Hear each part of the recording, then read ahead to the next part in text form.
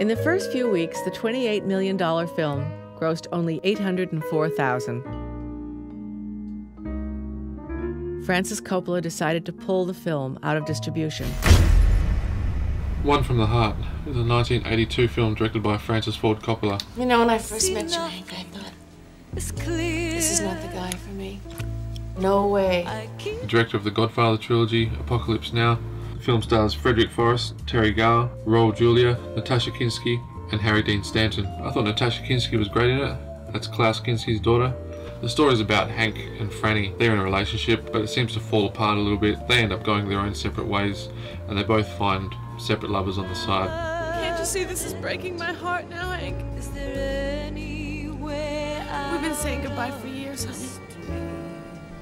There's not a lot going on with the plot, but it's more about the tapestry of the film in terms of the art design, the set design, the production design, the musical numbers, the relationship between Hank and Franny. It's like Frank and Annie. It's a romance film etched in fantasy, drama, musical numbers. I was trying to figure out why it wasn't a commercial success and why it was such a box office bomb. And to tell you the truth, I'm quite stunned. It's a decent film. Francis Ford Coppola had acquired Zoetrope Studios. One from the Heart occupied pretty much every inch of Hollywood General Studios and an airport set built in a parking lot. One from the Heart was one of the first films that they produced there.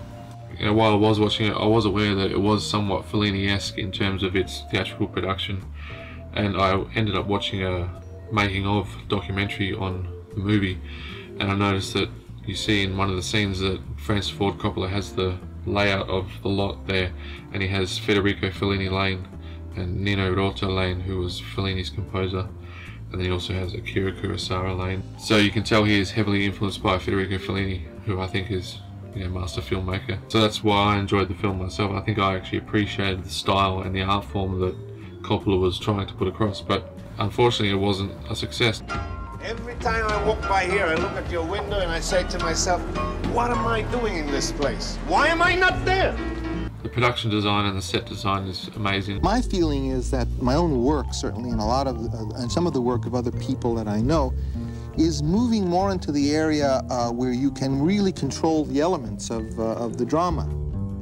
Some of the lighting that's used to enhance certain scenes just really adds to the whole flair of the production. I want to operate in a kind of new kind of cinema that's a more theatrical cinema, and be able to control the elements of the film. I'm watching this on Laserdisc, and I thoroughly enjoyed the look of it. And just recently there's been a 4K restoration Blu-ray released. This time it's really goodbye. Bye, Hank. Which I'm gonna have to get. And I saw that, so it must look great on 4K Blu-ray. Even just watching it on the Laserdisc, it was good enough. Good night. But instead I want to live. She's with that guy, isn't she? Francis Ford Coppola told Tom Waits that he wanted him to write all the music before the filming began. I was so insecure when I started, I had no idea that I would be capable of writing an entire score to a major motion picture, especially working for Francis. I was sweating bullets. So Tom Waits basically wrote a full album of songs, which Francis Ford Coppola then turned into a script around the songs, which is an interesting way to make a film. That's why the plot is, I guess, very minimal. Relationship breakup between two people based in the city of Las Vegas.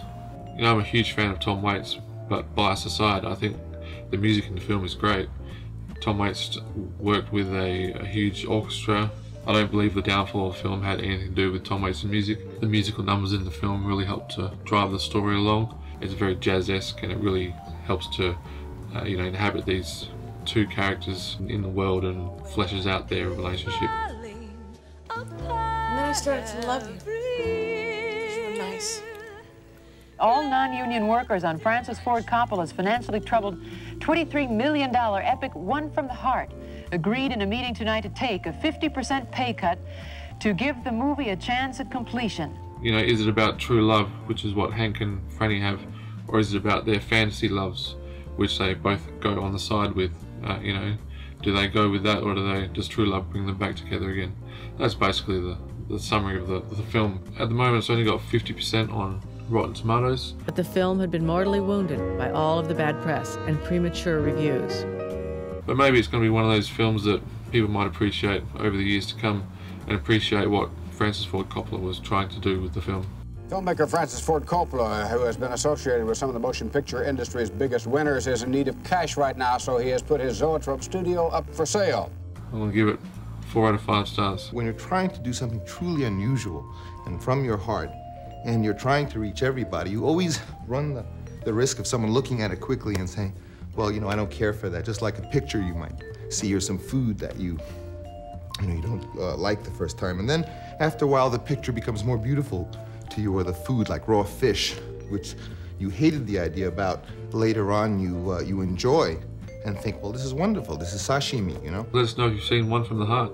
Let us know your thoughts on it. Thanks for watching, guys. I'll see you next time. This is James signing off from the Home Video Channel. I think it's partly taking risks like this to create some excitement. You may not have been excited, but maybe someone else was. I don't know, but it was something.